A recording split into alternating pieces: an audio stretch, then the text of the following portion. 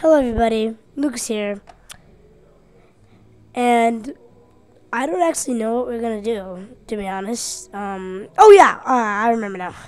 It's gonna be how to get mods. I already talked about this. These don't work. God damn it. So, you want to go to Safari first and hit Forge Modloader. The link will be in the description below. Literally, just search Forge Modloader. That's it.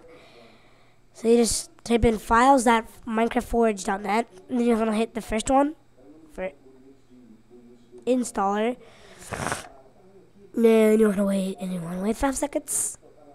Actually, you just put this. No, I'm just kidding. You don't. You just wait 5 seconds. Right here. Skip ad.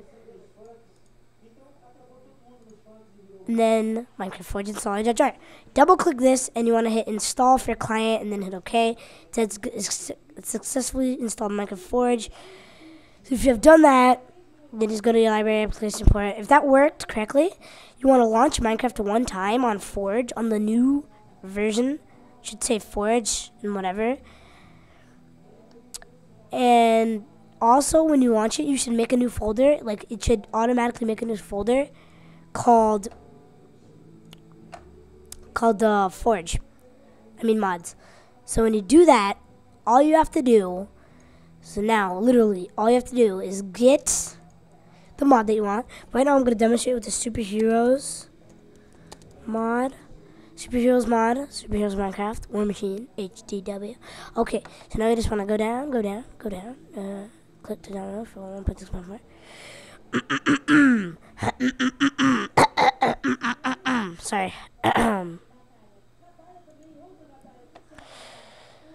Superheroes mod, download a vision. Don't do that.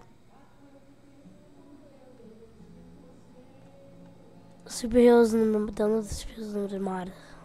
So then it's gonna take you to AdFly.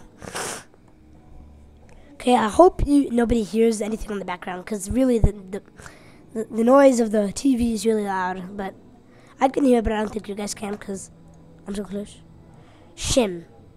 Superheroes in Minecraft. Oh, this is a new one. Sweet. Now, you want to open this, highlight everything, and go to compress. We'll make an archive.zip. Rename it anything you want. You don't have to rename it. I suggest to. Then just delete this folder, because you don't need everything that was on the folders right here. For Windows, this should work too. Because, yeah. This is how to not make it crash. That's the only way to not make it crash. Then you want to go back to your Finder, Library, Application Support. I can't find Minecraft mods. Literally just done. You have that mod. That's it. That's how to not make it crash. So this is like a double video. How to install mods plus how to not make them crash.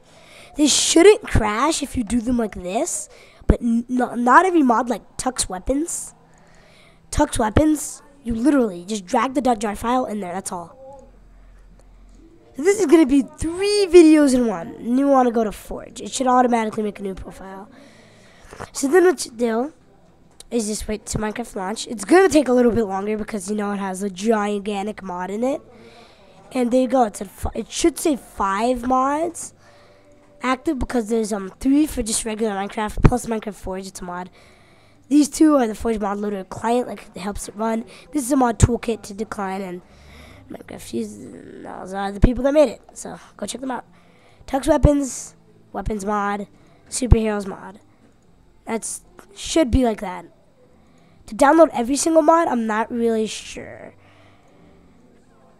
Sorry about that. That was a mistake. I have to go to Finder, Library, Support, Minecraft, Mods.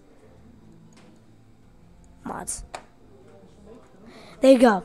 So yeah, this is a quick little tutorial on how to get Minecraft mods with Forge. Magic Launcher's next. It's just way harder.